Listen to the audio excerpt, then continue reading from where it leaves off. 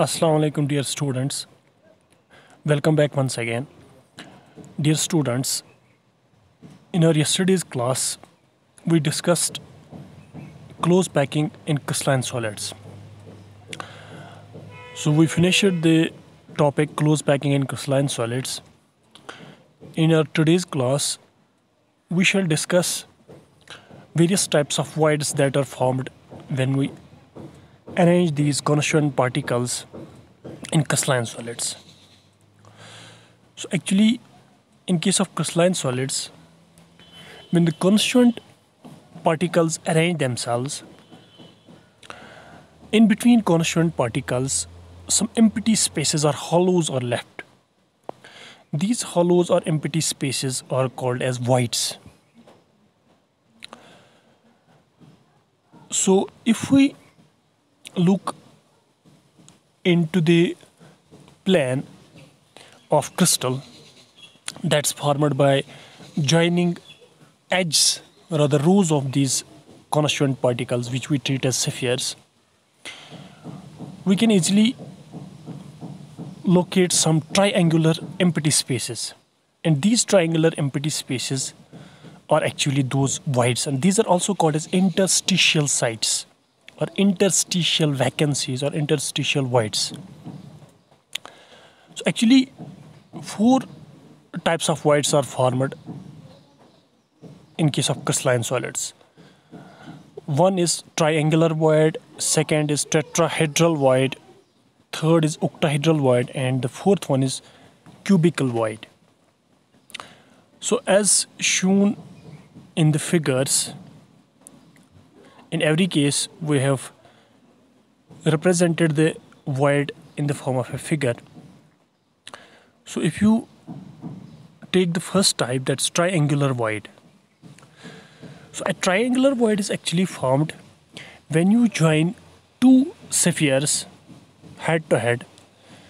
There will be a notch or wedge which will be left empty between these two spheres. And if you place third sphere into this notch or this wedge, when these three spheres will touch each other, in between these three spheres there is a triangular part that's left empty, and this is the triangular void or triangular interstitial site.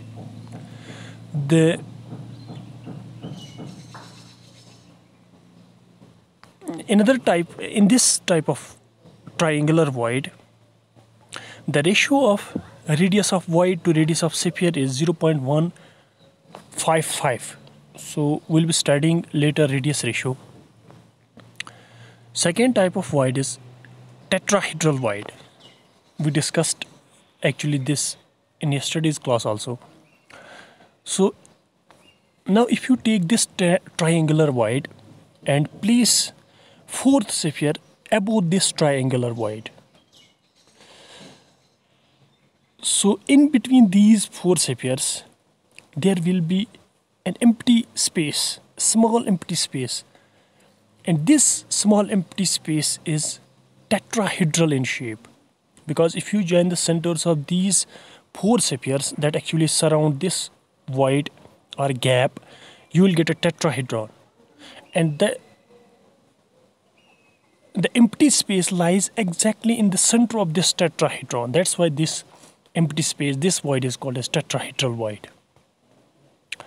The radius ratio, that's radius of void to radius of sphere ratio, is equal to 0.225 in this case. Now octahedral void. Actually, an octahedral void is formed by two overlapping of two triangular voids. When you combine triads of spheres, when you place triads of spheres above each other, two triangular voids with their apices up and down in opposite directions, these overlap, and the empty space left inside is surrounded by an octahedron. That's why this empty space, this void, will be called as octahedral void, as shown in figure here. In case of octahedral void, the ratio of radius of void to radius of sphere is equal to 0.414. So another fourth type of void is cubical void. A cubical void is formed when you place four spheres, when you form a plane of four spheres and place plane of four spheres in the same arrangement above this plane. So in between these 8 spheres, the empty space that's left is actually a cubical void, because the spheres form a cube and this void, this gap is surrounded by this cube, hence the void is called as cubical void. So these are the different types of voids that are formed in case of close packing in crystalline solids.